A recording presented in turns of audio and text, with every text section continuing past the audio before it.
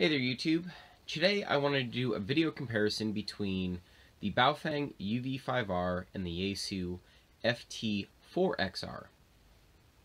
Now I'm comparing these two radios today because these are both entry-level radios. The Baofeng has become infamous amongst new hams as well as the prepping community as kind of the entry-level or gateway radio that a lot of people tend to buy as their first radio. There's a lot of reasons to this, but there's also a lot of hate with this particular radio. And I think some of that has to do with price envy and as well as some of the manufacturing issues that Baofengs tend to have. A lot of the Baofengs do tend to have spurious emissions, which, without getting too far into it, is not really a good thing. Not every Baofeng has that problem, but it is prevalent enough where a lot of people don't like the radio for that. I'll link down in the description a video talking more about the spurious emissions and the Baofengs, just to kind of give you a way to research it on your own. The other reason I think a lot of hams don't like these radios is that a lot of people buy them who are not licensed and don't really know what they truly are and what they're doing with them, and inadvertently sometimes cause harmful interference. Now, because that radio is so cheap, it has actually forced other manufacturers such as Yaesu to come out and produce radios like the FT-4X, which is a much cheaper entry-level radio that a lot more people are going to be buying because you're not going to want to drop $400 when you're just starting out in a new hobby. The point of this video is to do a price comparison between the two radios and see how much it's going to cost you to get into ham radio. Now, I will be doing a second video in the future about the cost to get licensed, because there is some new information out for that, and kind of go over some different things, but I felt like doing the equipment side of that first. How I'm going to do this is kind of in 3 steps. Step 1 is going to be the radio plus your kind of day 1 upgrade, which is going to be their antenna. Because typically in the ham radio world, the first thing you do to a new radio is you take off the stock rubber ducky antenna, put it on a shelf somewhere, and you immediately put on a better aftermarket antenna. On Step 1, I'm going to include the cost of the radio and include the cost of an antenna that you can actually run on both radios. Then Step 2 will be the accessories that most people tend to get for their HT radios. I will like to point out now, none of these prices include shipping costs or taxes, because that's going to vary depending on where you live. I will be using Amazon for everything involving the Baofeng. And for the Yaesu, I'll be using everything involving the ham radio outlet store. Now, on the Baofeng side, I will be using Baofeng store on Amazon, not BTEC, with one exception, and that's the programming cable. Now, BTEC is the official importer for Baofeng radios. They no longer offer the UV-5R. You have to go to the Baofeng store on Amazon in order to get the UV-5R. Now, I'm not going to get into the reasons behind that, but the Baofeng store on Amazon is considered the knockoff version of those radios. Just so kind of you're aware, there's some weird stuff involving the Baofeng radios. The Yaesus are the Yaesus. There's no problem with that. I'm just using ham radio outlet. You can use whatever source for these radios that you want. You can also get them on Amazon, but typically for ham radio stuff, depending on what it is, you're going to pay more on Amazon for various reasons than you would go into a place like ham radio outlet or like DX Engineering. It all just depends. So, let's get started on the price comparison. Up first is the UV-5R. The radio currently on Amazon is $34.99. The Yaesu is currently $89.95. I will also note that these prices are current as of March of 2021. So the antenna I'm going to recommend here is the Signal Stuff Signal Stick, which you can buy from signalstuff.com. These antennas run about $20. The one shown here has the SMA female connector, which works directly with these radios. Signal Stuff also offers different adapters, so you can adapt one of their antennas to a different style connector. If you wanted, you could order something like a BNC connector and just use their adapter to connect to the radio. Signal Stuff is actually a really good company.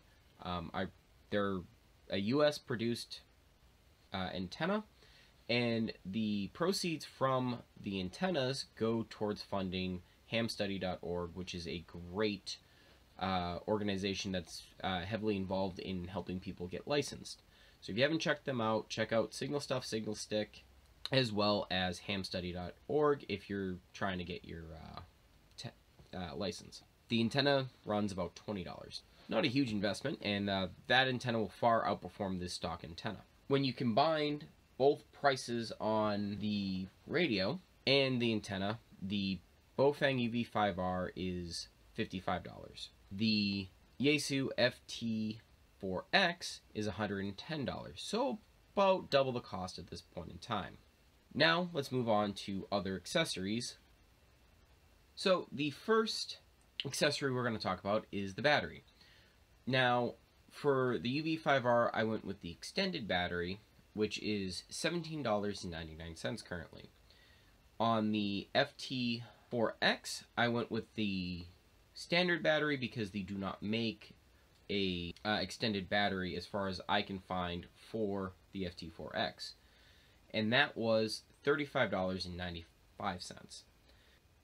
The next accessory we'll talk about is the shoulder mic, or the hand mic. These microphones plug into your radio and then allows you to operate the radio while it's still on your belt or some other configuration. For the Baofeng, it was $8.43.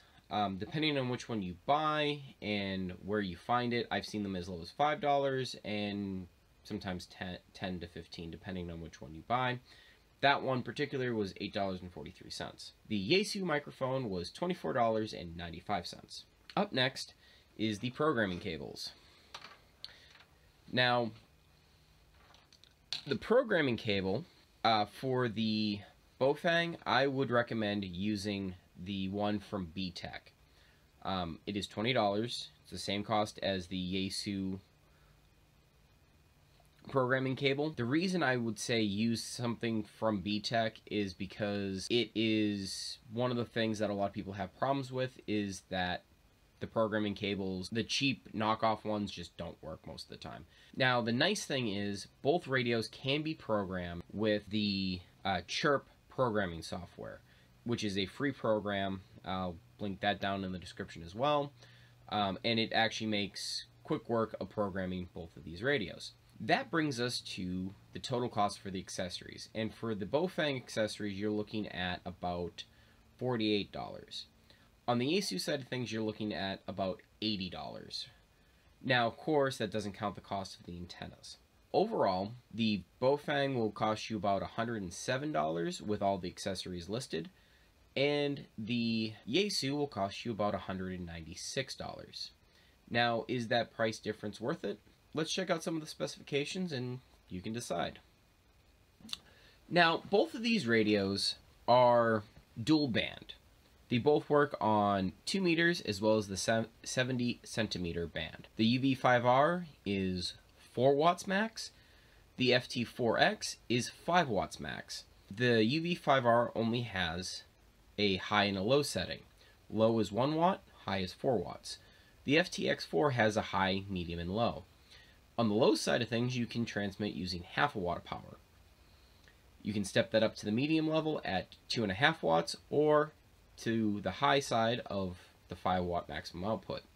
The frequency ranges on both radios are the same. Now, they will both receive from 136 to 147 megahertz, as well as the 400 to 480 megahertz. The Baofengs were in a lot of trouble because out of the box they could transmit in that entire range, which would put them out of band for being an amateur radio. They can transmit on frequencies like FRS, GMRS, and most of the public safety frequencies. Now, you can do something to the Yaesu FT-4X that we refer to as the Mars modification, and that will give you the expanded transmitting ability that the Baofengs used to have. The nice thing about it is actually just a series of key presses and punching in a code on the radio that will unlock it. There are some other YouTubers that have really good videos explaining how to do that, so if you're interested in something like that, just Google Yaesu FT-4X Mars mod and you'll be able to find that. The reason you would do something like that is to be able to transmit out of band during an emergency. During normal times, it's not legal to transmit outside of the ham bands on an amateur radio. Even if you have a GMRS license or are just using FRS frequencies, still it is a FCC violation. I'm not going to get into my thoughts on that, but that is just what the law says. Moving on, both of these radios are capable of dual watch, meaning you can be set up to transmit on one frequency, receive that frequency, and then also receive a second frequency. The speaker on the UV-5R is 0.7 watts of power, and the speaker on the Yaesu is 1 full watt of power, which just gives it a little bit clearer and stronger audio. Both of these radios have scanning abilities for both the VFO and the memory. The UV-5R has 128 memory capacity, while the FT-4X has 200. The next item is scannable memory banks, which is an awesome feature. And the nice thing about the scannable memory banks is I can have all the memories programmed into the radio and set it up so I can scan bank 1, bank 2, or bank 3. The Yaesu has 10 different banks of memories you can scan. And the nice thing is you can have it set up so you can only scan public safety, only scan amateur frequencies, or some combination thereof. Another thing you could do with it is if you were traveling, you could set it up so the memory banks are, different areas. So if you're, traveling, you want to have all the repeaters near Rapid City, South Dakota, you can have a bank of memories set up for that. The Baofeng does not do that, unfortunately. The Yaesu has built-in weather channels, so there is you can go into it where you can pull up your NOAA weather. The Baofeng does not have that feature, but you can just program the weather channels into your regular memory and still get them that way. The battery life on the Baofeng UV-5R is advertised at 12 hours, and on the FT-4X it is 15 hours. Now, of course, with the Baofeng, with the extended battery, you would probably get a longer use out of that. Now, the duty cycle for these radios, and this is kind of how they go off of also how long the batteries will last, for the Baofeng is 3 minutes of receiving, 3 minutes of transmitting, and 54 minutes in standby. For the FT-4X, it is 5 minutes of receiving, 5 minutes of transmitting, and 90 minutes of standby. The FT-4X has an auto power off feature. The UV-5R does not. And the last difference I'll talk about is the radio clone ability. And what this ability is you have to have a different programming cable, but you can literally program the FT-4X. You can take it and copy your radio program from one radio to the next, which is great for field work and things like that. If you meet up with a friend and you want to make sure your radios are synced up, you just plug in the cable and go through the cloning procedure, and you can automatically copy your radio's program over to somebody else's. It's also kind of handy if you bought multiple radios and needed to program them all quickly. It eliminates the need for a computer. The UV-5R does not have that ability as far as I'm aware. Now, there are some other differences between the radios, but these were just the ones that I felt like were the pertinent ones. Overall, both radios have advantages and disadvantages. Honestly, with the Baofeng, the biggest advantage of it is the price. It's a $35 radio versus a $90 radio. So all day long, you can buy almost 3 of the Baofengs for 1 of the Yaesu radio cost. And it's kind of up to what you need to do with the radios on how much you wanted to spend. If you want a much better quality radio, I would highly recommend the FT-4X.